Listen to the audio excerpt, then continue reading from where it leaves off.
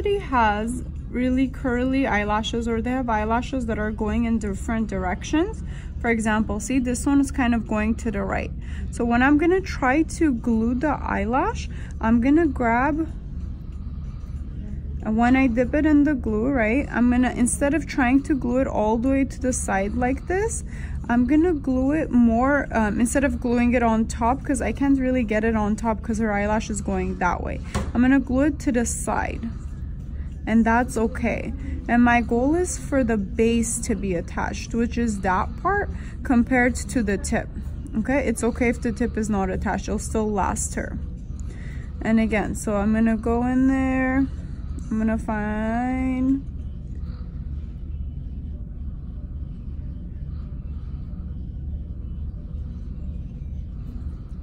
another lash I want to place on, right?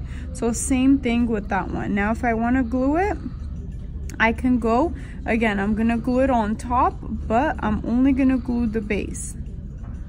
And I'm gonna kind of see if it's gonna dry straight.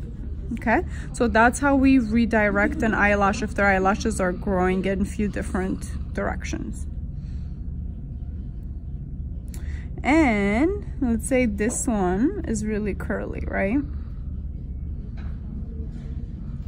This one's not that curly, but if a client has really curly eyelashes and I'm gonna come and I'm gonna try to glue it right on top, right? Sometimes I can't do that because her curl of her natural lash is getting in the way.